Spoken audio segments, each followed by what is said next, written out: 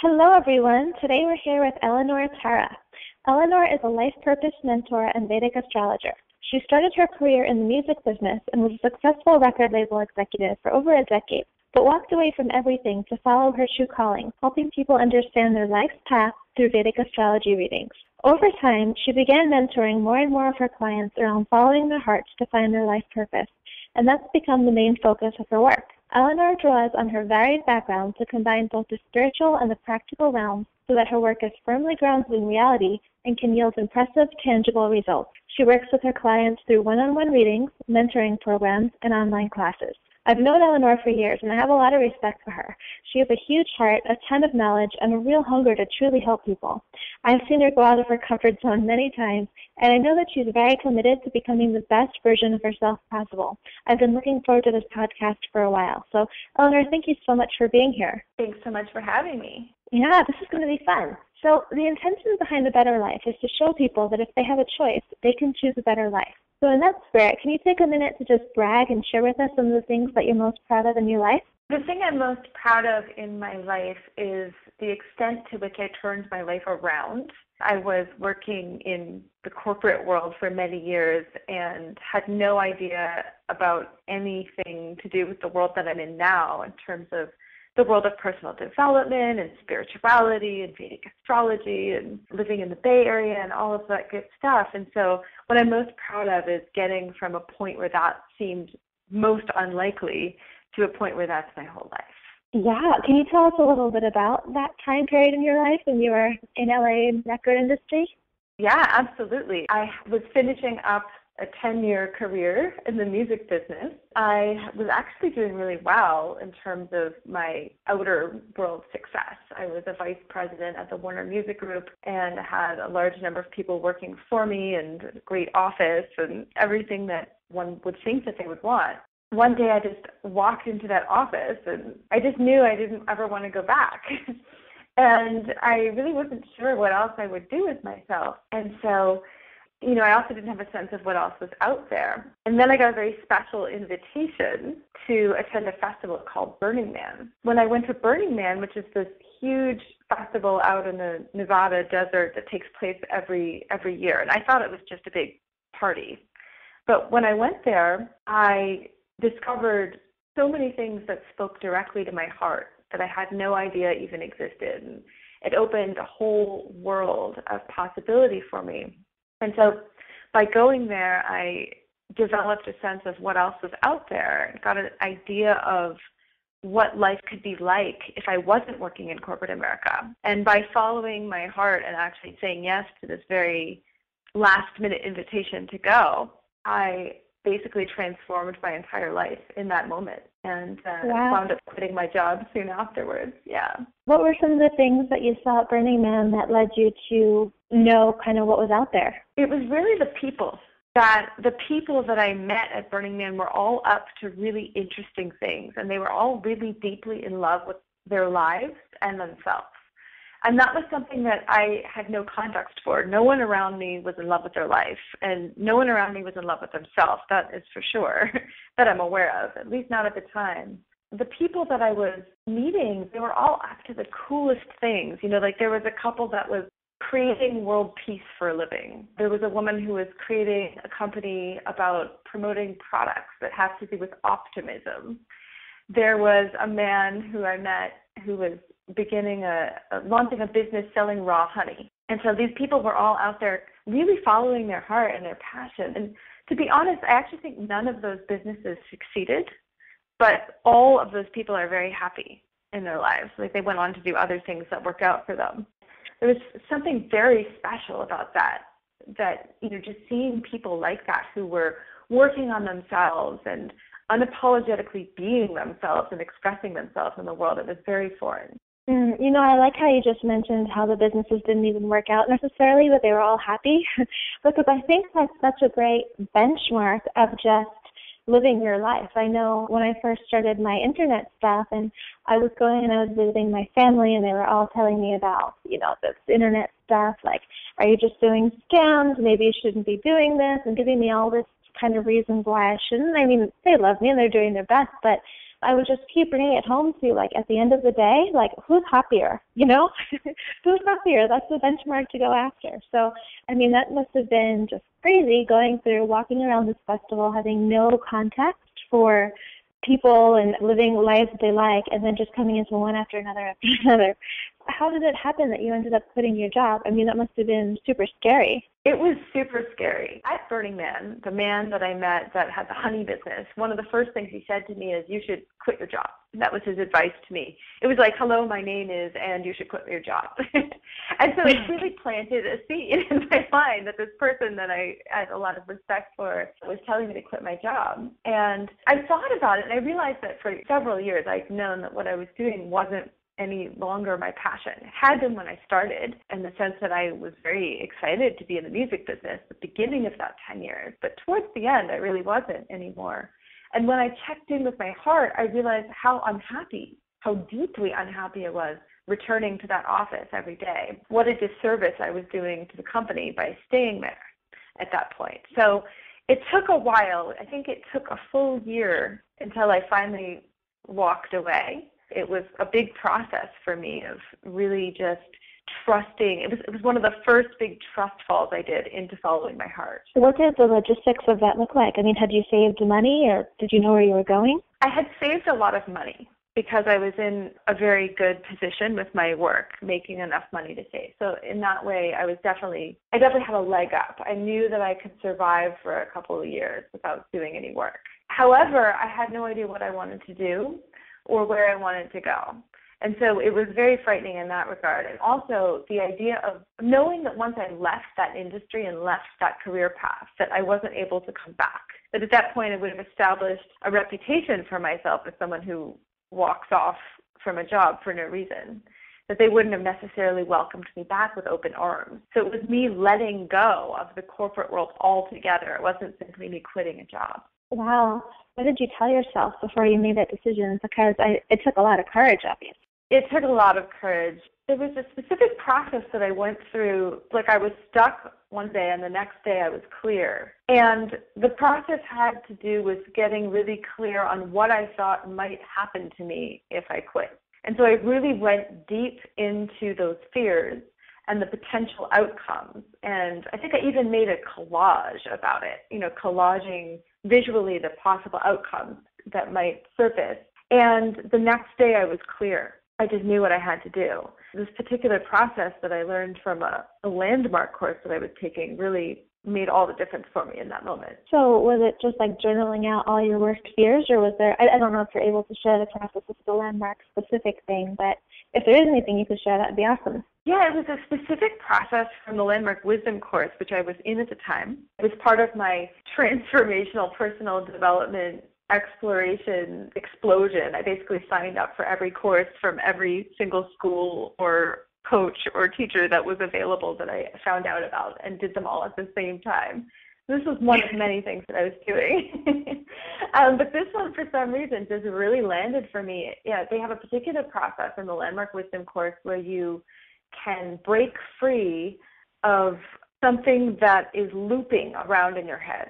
So I can share it to that extent. I would say that if you're looping things around in your head a lot and you're stuck on those things, then this process is really, really helpful. And I know it's just really helpful anytime to, if you're worried about something, just take some time to think about what the worst possible outcome will be, because a lot of times, like, if you don't take the time to just get clarity on that, it just feels so much worse than it actually is, because we've never defined it. It's just nebulous, and it's even scarier. So that's awesome that you're able to do that. It's something that I've cultivated a lot more since then and developed a lot more since then. I would say that on a daily basis, I'm going very deep into my fears to get more comfortable with them. Interesting. Can you talk a little bit more about that? Yeah, well, one of the things that really changed for me or transformed for me over the years has been an understanding that fear is actually a signpost that something positive is happening, because without fear, we know that nothing is changing, because change is inherently frightening to humans if it's at a true core level of change, right? Like, if we're really genuinely transforming something, that means one thing is dying as another thing is being birthed. And so if we're not afraid, it means nothing is dying and nothing is being birthed. And so we're not moving forward. And so one thing I learned for myself was feel the fear and then take action. Feel the fear and then take action. At some point, I stopped recognizing the fear as a reason to stop. Okay, I'm afraid of quitting my job. Maybe I shouldn't do that, was my previous way of thinking. And began to recognize it as something that was natural. Okay, I'm afraid. That's because I'm doing something that's scary, and that's okay. And the only way I'm going to have any forward movement is by just doing that scary thing anyway. And so now you just do that on a consistent basis where you just feel the fear. And how is it working for you? I mean, have you had all positive results, or have there been things that you kind of have to take a step back and reassess it? Before I answer that question, I want to just point out that there's a second part of that process for myself. So not only do I look to see where there's fear, I don't just look to the fear and then do it without checking in with my internal guidance system. So that's another really big thing, is I feel in deeply to my internal yes and my internal no. And then if it's a yes, yes, do the thing that you're scared of, then I'll do it. If it's a no, don't do that, and there's fear, I won't necessarily do it at that point if it's a genuine no that comes from the depths of my clarity. Can you talk a little bit about how you feel that internal yes or no? Absolutely. And I think this is a little bit different for everyone, but I recognize it as a correctness. For example, if I said to you, your name is Rachel, there's a certain recognition of truth that you feel inside of you, or at least what's true for you. And so somewhere in your body, when I say your name is Rachel, you feel a yes to that. Whereas if I was to say your name is Bookcase, you'd probably feel a little bit of a no in your body, like, okay, my name is not actually Bookcase, it's Rachel. And that's the kind of recognition that I use to find my own internal guidance, in terms of, yes, I should do this, or no, I shouldn't. And so I imagine that's something then that you really have to hone in for a while, because I'm sure it's just a very whisper one way or the other, huh? Actually, I found for myself that it's actually really crystal clear. It's just what needs to be honed is your trust of your yes and your no. So in fact, I find that most people know. They know exactly what they want deep down on their soul level. They can recognize that correctness. They just don't want to, because the answers are terrifying. Because they'll get like, yes, I should leave this relationship, or yes, I should quit this job, or no, I shouldn't do this thing that seems very comfortable, that pays a lot of money. Those are the kinds of answers that we'll get. And so to be able to trust the outcome is what takes a lot of time to cultivate. And I find the only way to do that is by simply taking that leap, trusting your yes or your no, going for it, and then noticing the results. That's an awesome distinction. You quit your job. You didn't know what you were going to do next. You had a couple of years living expenses saved up, but still really no plan, and spending a bunch of money on personal development. So how did you then get to that point from there to where you are now? And I know you can't give your entire couple of years story, but what were some of the highlights that got you to where you are now, and just kind of the path that you took? Some of the highlights, I just kept following that yes and that no. And it took me on different journeys that had unexpected results. For example, at one point I went on an international trip that I didn't know very much about, with people I didn't know. And I wound up meeting the people who introduced me to my entire community of friends in the Bay Area. And that also led me to move to the Bay Area, where I met one of my most important Vedic astrology teachers. So then I was able to study with this particular teacher in the Bay Area. And that wouldn't have happened if I hadn't been following my yes to this random trip that I took. And so basically it's just been a series of unfoldment of following that yes and following that no, and listening to it unwaveringly for many years. Wow, that definitely takes so much courage. So how was it for your friends and your family that were kind of not the people in the Bay Area, but the people who knew you before then? What were they thinking and saying to you? Amazingly enough, no one had anything to say that wasn't positive. It's hard to believe, of course, because I'm sure a lot of it seems very strange to a lot of people who maybe don't have a frame of reference for it. But I think that when we are really solid in ourselves, when we're following our yes with full confidence and full alignment, that the people around us tend to reflect that back to us. So I haven't received any kind of external invalidation, because I think my internal validation has been so strong. That's an awesome point. So I'd love to touch on, because I know you help a lot of people figure out their life purpose. When you're helping them, have any of them reported to you that their friends or family aren't responding well to them? Only when they first come to see me. At the beginning when they come in. I haven't had anyone report any issues when they are in the process, because the thing is they're taking actions based on that really certain place in their body and their soul. They're completely aligned with what they're doing, and in fact that's the essence of what I teach. Of course there's a ton more that we do, but that's one of the core pieces of it. And so when they have that, nobody seems to push against them. Interesting. That's pretty awesome. Can you tell us a little bit about how you work with people to find their life purpose? Absolutely. I work with people one-on-one, where they can come in for a Vedic astrology reading and we look at their whole life path. That's one way. But I also work with people in a 6-week course that I have called Live Your Life Purpose Now, where they come in and they actually start out not knowing their life purpose and not living it, and by the end of 6 weeks they're living it and they're clear. So by the end of 6 weeks, then I guess people aren't like quitting their jobs necessarily, right? So is it something where, I guess, what exactly are the transformations after the 6 weeks? The transformation is that they're clear on what their purpose is and that they understand how to live it in every moment, regardless of what their job is. It may be that someone does eventually want to quit their job and get a new job or start a different career or start a business, but it's actually not necessary to do those things in order to be living your purpose in every moment. Now that's awesome. Can you expound on that a little bit? Because I think that a lot of people think, they need to take a leap of faith and quit their job, and maybe for some people that's their path, but for other people that would put them in a really not awesome situation. Absolutely, and it may not be aligned for them. For example, if I'd quit my job before I did, I wouldn't have had the funds to do the exploration that I was able to do. And so I think it's really different for everyone. And the distinction that I really love to impart is that you actually are your purpose. Who you are at your core is your purpose. Your purpose has a lot more to do with your values and what you want to create in the world than it does what your job title is.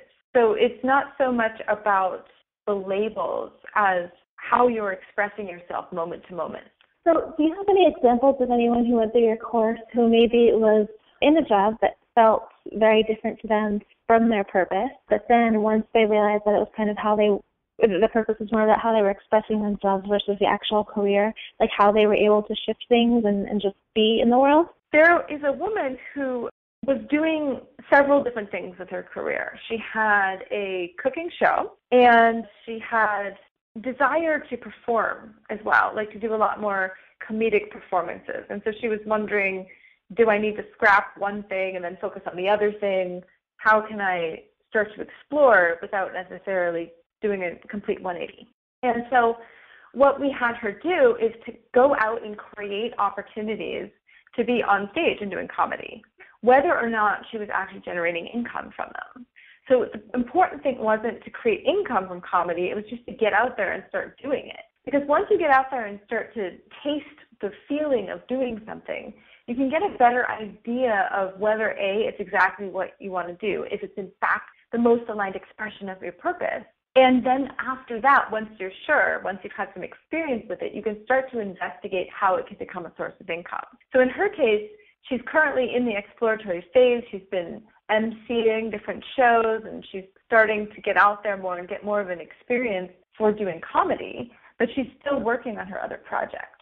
There are always ways to explore what you think your purpose might be without betting the farm. I love that. That is such a great point. Just still not shutting off any part of yourself, but still not just kind of taking the rug out from under your feet. That's cool. That's great. That makes a lot of sense. Is there something that you think that people traditionally talk about with life purpose that you find to be like not stellar advice? Because I know one of the things I love about you is you have pretty strong opinions about things, and I usually agree with them, which is great. Thank you. It's true. One of the things that's conventional wisdom for life purpose is to go and read a bunch of books about life purpose or strength finders or personality tests to find it. And I always think this is so comical. And of course, I did this myself when I was looking for my life purpose. And would get the most ridiculous answers, like you should be a priest or a bus driver or, a house cleaner or something. Naturally, none of these things would ever really resonate with me. And of course, I actually think strength finders and personality typing can be incredibly useful tools to find out what you're good at. But they're not useful tools in finding out what you love to do, what your heart truly wants you to do. And so I think that advice is off for people to go and take those tests in order to find their life purpose. I think it's barking up the wrong tree. Yeah, that makes sense. I've done so many different personality tests, and I know that I have a lot of empathy, but I never really knew what to do with it. How does it feel for you now doing what you're doing compared to before? I guess what are the primary, you could expand on that, that'd be awesome. Yeah, absolutely. There's a real grounded joy in what I do now. My entire being is absolutely lit up when I'm in the process of either giving a reading or supporting someone in finding the life purpose or creating material for my life purpose course. There's just something in me that can't get enough of it. There's a voracious hunger for more. It's insatiable because it's already satisfied, in a sense. It comes from a place of satisfaction and constantly wants more, constantly wants to expand. And it's a really unique feeling and a really unique experience that I think is completely only experienced when you are in fact doing something that is aligned with your purpose and living your purpose. And it's what I want for everyone. I want everyone to have this experience because it is a flavor of joy and happiness that is unparalleled. It's not manic. It's not like, oh, I'm jumping up and down, cheering, and I'm going to crash later on and come down from it. It's like this real, genuine joy that comes from the infinite wellspring of divinely sourced creative energy. Wow. And so you have that feeling that people talk about where you just wake up and you can't wait to get to work. Do you experience that?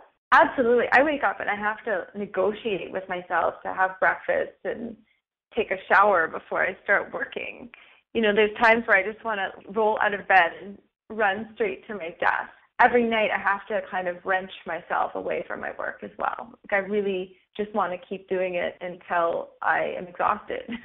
My biggest challenge right now is actually convincing myself to do other things that will allow me to rest. Wow. That's amazing. That's really cool. I mean, I've kind of been experiencing that lately with writing. I'm so excited to get to the computer and start writing.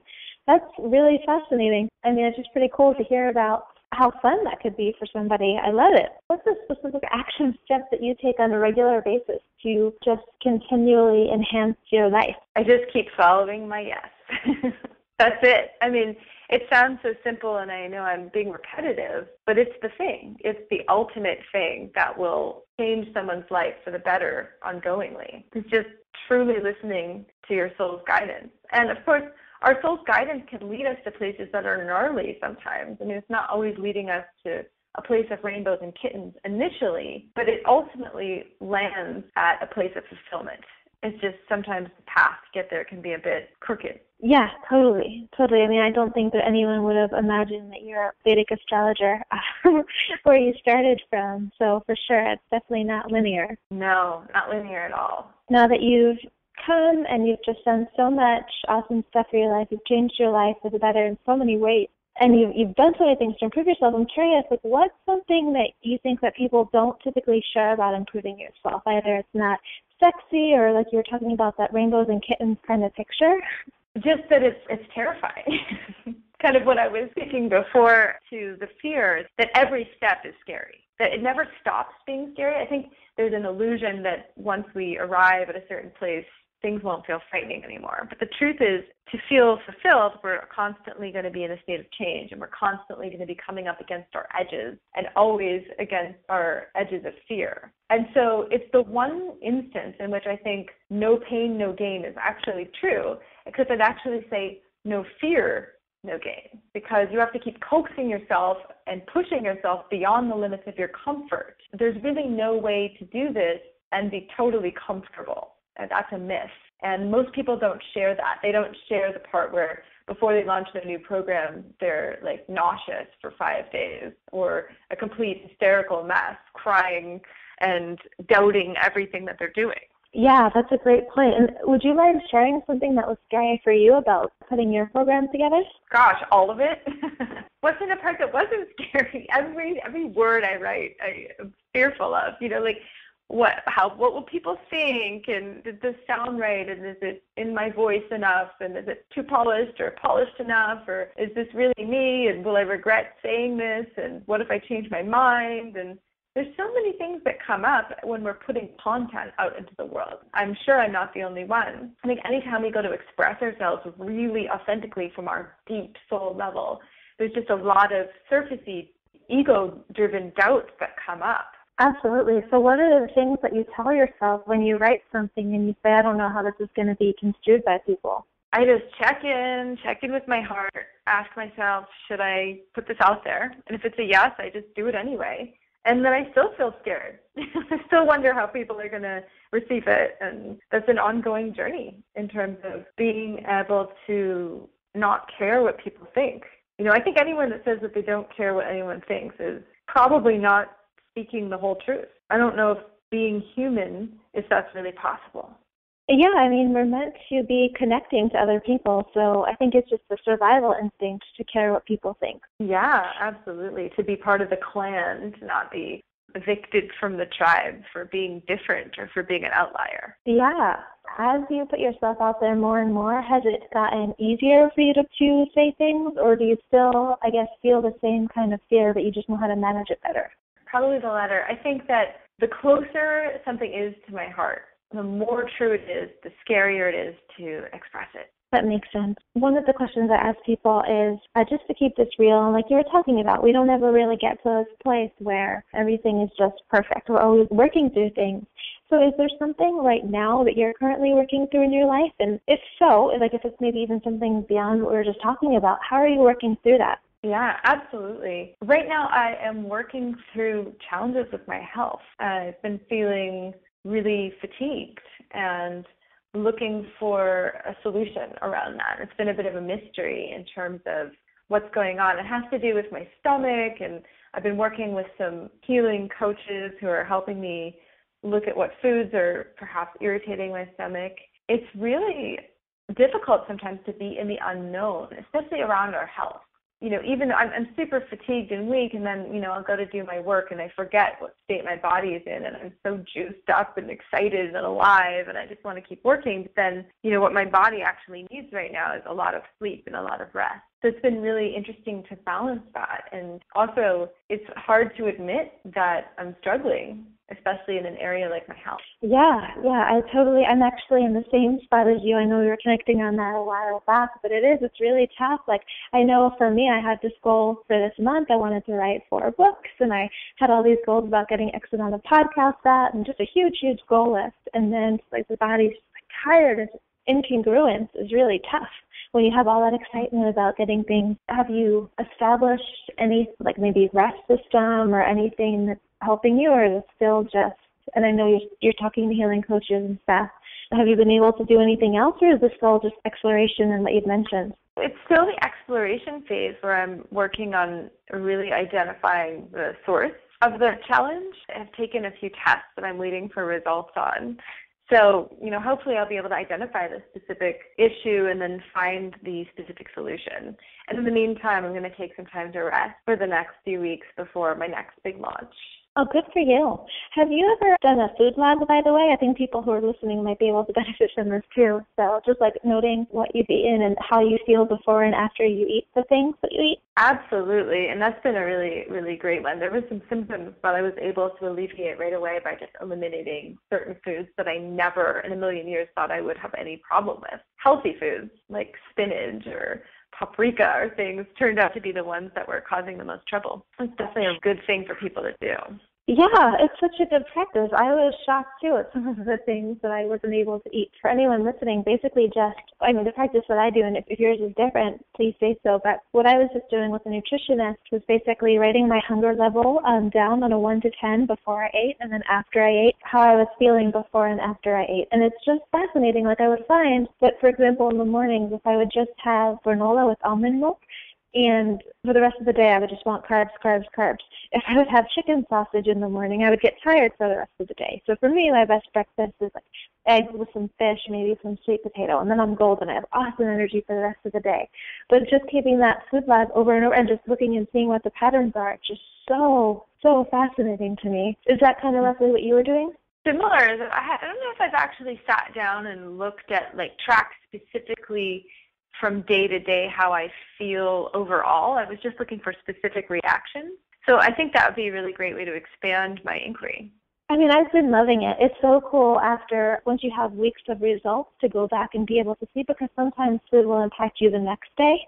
So to just check out the patterns for stuff is really cool. Great. I would love to know, and you've touched on this a little bit, but a lot of people listening right now, they might be inspired by you, but still scared to make changes in their own life. So what advice would you give them? I would say that it's good that you're scared. Just be scared and then act. Join the I'm Scared Club. It's actually really fun here and rewarding. That's awesome. And what about someone right now who's listening and they're struggling and just feeling trapped by their circumstances? I would say that you know deep down in your heart what it is that you need to do. And the sooner you do it, the sooner you're going to feel free. So you can do it. Just do it. Just take a tiny step in that direction today if that's all you can do, because a little tiny movement forward every day will get you out of struggle. I love that. And do you have an example step that somebody could take? It depends on what they're doing, but let's say they're feeling trapped because they're in a job that they don't like. They feel like they can't quit their job because they don't have enough money, and that's what they really want to do. I would say find a way to make an extra $20 this month, or to save an extra $20 or something like that. Like, find a tiny step in the direction of saving money, because as you start to repattern your own experience of your capacity to affect change in your own life, you'll find that it gets easier and easier. Oh, that's an awesome one. That is really, really helpful. I hope the people listening write that one down. That's really good. This has been great. Thank you so much. I would love to know, where can people go to learn more about you? They can go to liveyourlifepurposenow.com. Great. Well, thank you so much. This has been really great. I think that people can get some really good, tangible things from this. I really like how you've been just, if you're scared, great, you're scared. That's awesome. I think that's going to really surprise people. I like that. It's a good pattern and jump for people to be thinking about. Thank you again so much for your time.